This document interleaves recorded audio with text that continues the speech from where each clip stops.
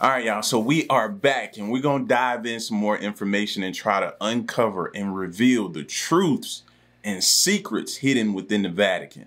All right, this video here is titled "This Vatican Insider Revealed They Are Hiding This Deep Within the Vatican's Closed Archives."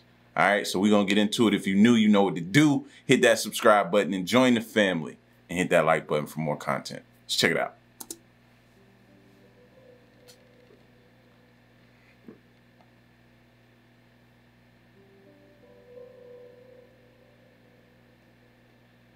The possibility of discovering signs of advanced life and beings is not typically associated with major religious institutions, including the Vatican. Some speculate whether any findings may exist within the Vatican's secret archives, which span several centuries and could possibly include such information. According to the director of the Vatican Observatory, Dr. Jose Funes, new evidence suggests that the Vatican may possess evidence of the existence of advanced life, and could be concealing their existence from the public. Why? In a recent interview, Dr. Funes stated that due to the immense size of the universe, it is highly probable that life forms similar to those on Earth have evolved elsewhere. This same thing we've been saying and continuously saying for a while on this channel. This marks the first time Vatican representatives have publicly acknowledged the possibility of extraterrestrial life. This marks a noteworthy change in Vatican policy, as until now, the stance upheld by the institution was that the existence of advanced life was not plausible. This recent shift suggests that either an event of great significance has taken place, or a discovery has been made that has required this statement to be issued. Hence the reversal of a teaching that has been upheld for more than 2 millennia. Previous reports suggest that the Vatican possesses concrete proof of the existence of intelligent life beyond our planet. This is because the Vatican houses a private, yet well-funded scientific academy known as the Pontifical Academy of Sciences, which is specifically dedicated to the study of astronomy and celestial bodies. Additionally, it was verified that in 1998, the Vatican Library uncovered skulls possessing elongated heads and small faces that couldn't be attributed to any known species on Earth. Despite repeated denials, this assertion has been met with plenty of skepticism, particularly with respect to access to the supposed discovery site. However, if accurate, it implies that the Vatican has knowledge of advanced life and is concealing it. The Vatican Archives, located within the Vatican City, house an extensive collection of historical documents and records that span centuries. This repository of knowledge holds a significant place in the annals of human history, and its contents have been a subject of great curiosity and speculation. While portions of the archives have been made accessible to researchers and scholars, there are certain sections that remain restricted from public access, leading to questions about what might be hidden within its walls. The Vatican Archives, officially known as the Vatican Apostolic Archives, contain a vast collection of papal correspondence, historical manuscripts, papal bulls, decrees, letters, and other documents dating back to the 8th century. The archives are a treasure trove of information, offering insights into the Catholic Church's history, the lives of popes and religious figures, diplomatic affairs, and various aspects of human civilization. Despite the invaluable historical significance of the Vatican Archives, access to its contents has been limited. The restrictions are primarily due to the preservation and protection of delicate documents, as well as the need to respect privacy, confidentiality, and the religious sensitivities associated with certain materials. Scholars and researchers are allowed access to the archives, but they must meet specific criteria and obtain— I was about to say, we heard in one video, like, the process to get in there, and you still might not be guaranteed access. That's crazy. Permission from the Vatican authorities. The process requires a legitimate research purpose and can involve navigating through bureaucratic channels. Yep. The Vatican employs a team of archivists and experts to assist researchers in their inquiries and facilitate their access to the materials. However, even with authorized access, some documents may remain off-limits due to their delicate condition or the sensitive nature of their content. Ain't that something? You go through everything, down to probably giving away your firstborn or something like that, or a blood sample or everything else, and you still don't gain full access. Now, That doesn't sound like a place that's being too secretive now, does it? Hence the sarcasm. The restricted sections of the Vatican archives have given rise to speculation and theories about what might be hidden within. Yeah. Some theories suggest that the archives hold controversial documents related to the Church's involvement in historical events, including matters of religious doctrine, papal decisions, and even potential historical cover-ups. These speculations have fueled popular culture and fictional narratives, but without concrete evidence, they remain speculative in nature. True. It is essential to note that the Vatican has taken steps toward transparency and accessibility in recent years. In 2019, Pope Francis announced the unsealing of the archives, a decision aimed at shedding light on the Church's actions during World War II. The gradual opening of these archives reflects a commitment to historical research and accountability. While certain sections of the Vatican archives remain inaccessible to the general public, it is crucial to understand that this is not uncommon in the realm of historical archives. True. Many institutions, including national archives and private collections, have restricted access to sensitive or fragile materials to ensure their preservation and integrity. Archivists and custodians of historical documents bear the responsibility of balancing public access with the need for safeguarding irreplaceable artifacts.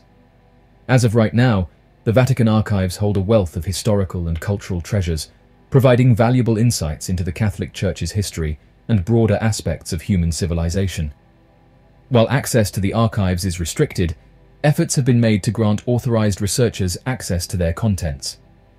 The limitations stem from the need to protect fragile documents and respect privacy, confidentiality, and religious sensitivities. While the restricted sections have sparked speculation and theories, concrete evidence regarding the hidden contents remains elusive.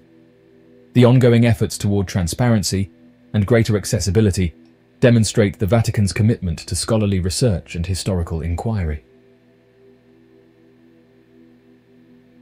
NASA's Hubble sees asteroid spouting 6 comet-like tails. It's truly thrilling when we understand more and more of the world that is out there, and that excitement is only enhanced as astronomers make these discoveries using their own equipment. NASA's Hubble Space Telescope uncovered a celestial body we had never seen anything like before. Upon its discovery in 2013, it was affectionately dubbed weird and freakish.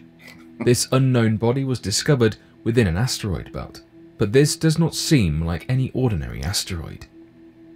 Usually, an asteroid will look like a tiny speck of light, but this discovery, P-2013, seems to have 6 tails of dust coming off it, likened by NASA to spokes coming off a wheel.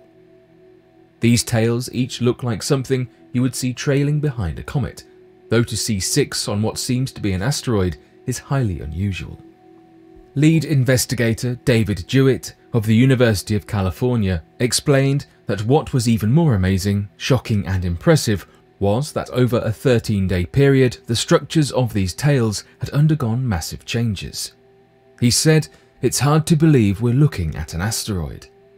One explanation for the unusual-looking asteroid is that the rate it was rotating at increased so much that the surface effectively began to fly apart, releasing excessive amounts of dust in the process. This could have been possible due to the weak gravity of the asteroid not being able to hold it all together. After the initial discovery, Hubble went back just 13 days later, and the asteroid looked entirely different. Jewett commented, "We were completely knocked out.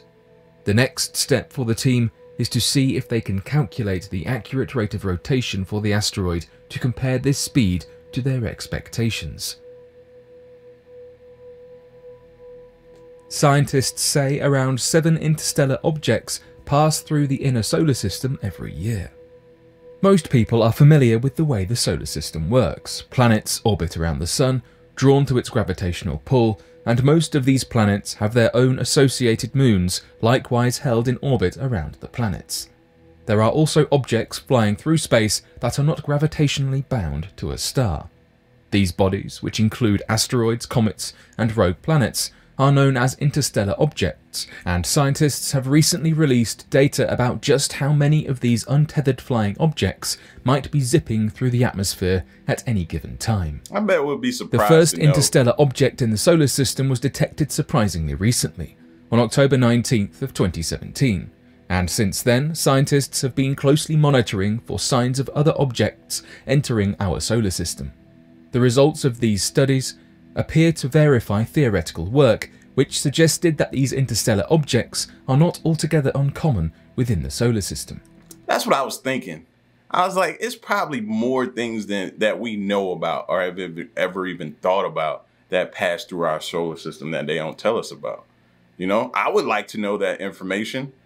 It's just extra on top of the other things that I'd be searching for when I'm looking at things going on in space. But yeah, that's interesting facts to know, man. Like, what happens when that stuff, is it drawn to us or is it coming from somewhere? That provides a lot of information that I think they just think we don't too much care about, but I actually do. In fact, a recent study conducted by researchers with the Initiative for Interstellar Studies determined that as many as 7 and possibly even more interstellar objects enter the Milky Way each year. Additionally, because these objects are formed outside the solar system and manage to make their way into our realm, it implies that there is an incredibly large population of these bodies being created throughout the universe. Now, what would happen if that starts to increase and double and triple and quadruple throughout the years? Now we have a problem. You know what I mean? What does that mean for us or our planet, or possibility of more things colliding with us? So why does it matter how many of these rogue objects find themselves flying through our solar system every year? Maybe I'm about to get the answer to my question. The study revealed that, although these objects are only temporary nomads through the solar system, they tend to follow predictable orbits as they pass through. Knowing approximately how many interstellar objects we can expect in our vicinity every year, as well as having thorough data regarding the approximate paths that these objects tend to follow while passing through, opens up the possibility of potentially landing spacecraft on these objects one day. Although we have been able to study interstellar objects from afar, they are still largely a mysterious subject to researchers, and being able to study them up close and personal provides an unbelievable potential for knowledge for scientists seeking to study the beginnings of our universe and solar system. Additionally, because interstellar objects are formed in outside solar systems, being able to physically contact and study them would provide unbelievable opportunities for discovery regarding the conditions of other systems. This discovery, which has officially confirmed what we have long suspected, has revolutionized the field of astronomy. Marshall Eubanks, the lead author of the study and a physicist with the Initiative for Interstellar Studies, underlined the importance of this discovery in an email to Universe Today, saying that this discovery is significant in a way that cannot be understated. Just by proving that they exist, it has had a profound impact, creating a field of study almost from nothing, a field that funding authorities are just beginning to recognize. Interstellar objects provide us with the opportunity to study, and in the future literally touch, exobodies decades before the earliest possible missions to even the nearest stars, such as Proxima Centauri. Already dozens of grants have been proposed that would fund spacecraft missions to contact these interstellar objects, meaning that we might have answers sooner rather than later. Okay. Scientists detect tones in the ringing of a newborn black hole for the first time. We got a new one? Scientists have found evidence of tones in the ringing of a newborn black hole that supports Albert Einstein's theory of general relativity. According to Einstein's theory of general relativity, a black hole that is created from the cosmically quaking collisions of two giant black holes should ring after the collision. This ringing should produce gravitational waves, just as how a bell produces sound waves after ringing. Einstein expected that a particular pitch and decay of the gravitational waves should point to a new black hole's spin and mass. Now MIT physicists have studied the ringing of a newly formed black hole and have found evidence that Einstein's prediction was correct all along. That dude right there was smart, brilliant, all of the above, man. According to the findings that were published. How does he even just come up with stuff like that? In the physical review letters, all characteristics of black holes other than mass, spin, and electric charge should be swallowed up by the black hole itself, and therefore be rendered unobservable. These extra characteristics are referred to as hair, and the findings support another part of Einstein's theory that black holes are hairless. The researchers studied the ringing of the black hole and used Einstein's calculations to determine the spin and mass that the black hole should have. Their calculations matched the measurements of the black hole they observed. Any significant deviation from the measurements would have pointed to the black hole having other characteristics besides mass, spin, and electric charge. However, due to the closeness in the measurements, the observations made by the research team support Einstein's theory that black holes are essentially bald giants, lacking in hair-like properties that are something other than mass, spin, and electric charge. While these findings support Einstein's theory of general relativity, that does not mean scientists are not open to other possibilities. As the study's lead author, Maximiliano Isi, points out, this is the first experimental measurement that succeeds in directly testing the no-hair theorem. It doesn't mean black holes couldn't have hair. It means the picture of black holes with no hair lives for one more day. The goal of science is discovery, and the discovery made by this research team has shown once again the genius of Albert Einstein's work, as he predicted something decades before there was real evidence, which is quite extraordinary. Yeah, because I didn't think sound would even come close. You know, it says nothing escapes a black hole, light especially, so I automatically assumed that meant sound as well. So how can I still don't understand it or grasp it? You know what I mean? But it's interesting to know if two collide that you do get a vibrational sound. I'm still lost on how, though. Astronomers identify and snap a photo of a baby exoplanet. Exoplanets are all around us, and the constant hunt for more has led researchers in the discovery of thousands throughout the years. Recently, however, they were able to add one more very special one to this list. This newest member of the exoplanet family, dubbed 2M0437b, is rather close, at only approximately 400 light-years from Earth, and instantly caught scientists' eyes due to its young age, as it appears to be only a few million years old, which is a blink of the eye in the context of space, making this one of the youngest planets observed to date. Because it is so young, the newly discovered exoplanet is also incredibly hot, measuring over 1200 degrees Celsius and still spewing lava-like temperatures as a result of its recent birth. Researchers were amazed by incredibly detailed images of the object, an immense rarity when it comes to exoplanet observation. Observed in the Taurus cloud by a team with the University of Hawaii working with the Subaru telescope and the Keck Observatory, this planet is one of the only ones of such a young age that has been able to be directly observed. Images of young planets, such as this, are always incredibly interesting to scientists because of what they can teach us about the planet creation process, something about which very little is currently understood. This new planet is doubly interesting because not only is it a baby planet, but the images that captured it were incredibly detailed and provide a wealth of information for astronomers to pore over as they attempt to uncover the secrets of one of Earth's neighbours. Typically, because exoplanets appear very small and dark when compared to stars, they can only be seen if they happen to be caught passing in front of its host star. So you gotta when catch this it. happens, You got to catch it at the perfect time. Timing is everything with these. But at the same time, like, I'm starting to believe that we may be wrong about the timeline of our planet's creation. You know what I mean? That's been a thought in the back of my mind for a little while now. Maybe we're looking at things wrong. And him saying that us studying these planets at such an early age can tell us a lot about, like, our own, just made that thought resurface again. Maybe we're looking at things the wrong way. Maybe our planet is a lot older than we think of, instead of it being, you know what I mean, a lot younger. Maybe we're far along in our planet stage than we think. I don't know. This is something I've been thinking about lately. researchers can only detect it by measuring the change in radiant light that is given off by the host star, and usually are unable to capture any clear details about the planet itself. While 2M043b is much more visible compared to a typical exoplanet because of its extremely hot temperature and the fact that it orbits a very far distance from its host star, almost twice the distance of Pluto from our Sun.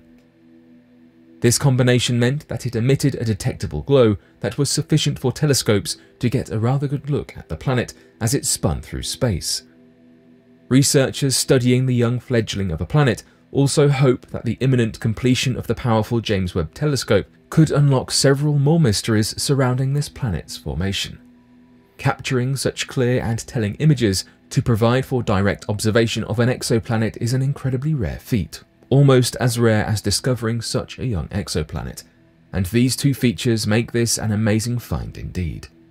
Having such a clear view of an immature planet will provide great opportunities for researchers to better understand how these exoplanets and even our own Earth are formed and moulded over time. Only time will tell what other amazing discoveries will result from the study of this baby exoplanet. Neutron star undergoes wild behavior changes. The Chandra X-ray Observatory has been a precious source of technology these last few years. On top of discovering the neutron star merger, Chandra has also captured two images that show large changes in the X-ray brightness of a neutron star that is rapidly rotating.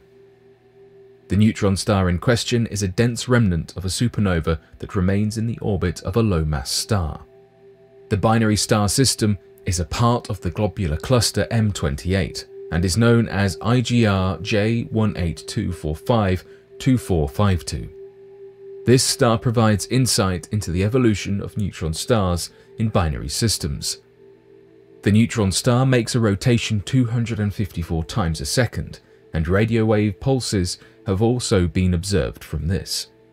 The current widely accepted model of these objects' evolution is that matter from the companion star is pulled to the surface of the neutron star in an accretion phase by a disk. The rotation rate increases as spinning material from the disk falls onto the neutron star. Over time, the transfer of matter slows, and the neutron star's magnetic field sweeps away the remaining material, and a millisecond radio pulsar is formed. This evolution of a millisecond pulsar from a low-mass X-ray binary should take place over several billion years. Throughout the course of this evolution, however, the system might quickly switch between the two states. The observations of IGR J182452452 may have provided the first direct evidence for these behavioral changes. Observations from 2002 all the way to 2013 show that there were times when radio pulses disappeared, and it behaved like an X-ray binary, and at other times the radio pulses turned back on, and it no longer acted like an X-ray binary. Recent observations have also shown that the switch can occur in a shorter than expected time frame, possibly even a few days, which is a powerful indication that there is an evolutionary link between radio millisecond pulsars and X-ray binaries. These observations were from multiple sources besides the Chandra, such as ESA's XMM Newton, NASA's Swift XR, Vestaborg Synthesis Radio Telescope, and more, demonstrating that gathering the data needed to get closer to the truth is no easy task. Earth's core is leaking a surprising amount of ancient helium-3. Some discoveries require special tools to observe objects light years away. Don't sound good. Earth's leaking. Just starting a sentence like that just don't sound great. Sometimes uncover mysteries on our own planet. For example, according to researchers, Earth's core is leaking ancient helium, and they are still trying to figure out why. Helium has long been thought of as a potential nuclear energy source, but scientists are surprised to discover that Earth itself is made up of it. Another surprise is that there may be indications that Earth is older than previously thought due to this discovery. For Earth to have accreted this helium-3, I'm going to play the lottery today. I'm going to play the lottery today. I'm just not saying that's been a thought in the back of my mind. that we could have been wrong. My reasoning was totally different from theirs, but we arrived at the same spot. That's all I can say. And for them to say that, man, that's really going to make me spiral into something now, because now I'm going to really lean into that and start really paying attention and looking at things differently now. Oh, wow. It would have required our planet to form inside of the early solar nebula of the Sun. While the age of the Earth has long been debated by planetary formation theorists, this finding shifts the current understanding of how close in age the Earth is to our Sun. In a paper published in the American Geophysical Union, researchers suggest that helium-3 was mostly formed during the Big Bang and then entered into the Earth's core during the planet's formation. According to the lead author of the paper, Peter Olson, since the solar nebula only lasted a few million years, this incorporation of helium-3 into Earth signifies that our planet started to form very early in the solar system's life. A fascinating aspect of this story is how the Earth's core was able to retain helium-3. The researchers say it is because the Earth's core is not as vulnerable to large impacts compared to the rest of the Earth's system, and has been a liquid for much of Earth's history. The research team also suggests that about 2,000 grams of helium-3 leak out of Earth every year. And while geoscientists have long thought of the Earth's core as a closed system without mass exchange with the rest of Earth, they may now have to rethink that position. This is because helium-3 is now thought to have dissolved into the basalt from which Iceland and Hawaii were formed. One of the biggest questions to come out of this discovery is why helium-3 is leaking out of the Earth's core now. Yeah, good question. It is now up to the tireless work of scientists to uncover what is different about today compared to the other 5 billion years of Earth's history. It can't be good. The world of science is constantly expanding and changing, with new discoveries being made all the time. While it can be daunting to keep up with everything happening, it's also exhilarating to know that we are constantly learning more about our universe and what inhabits it. The pace of scientific discovery is accelerating, and it's an amazing time to be alive.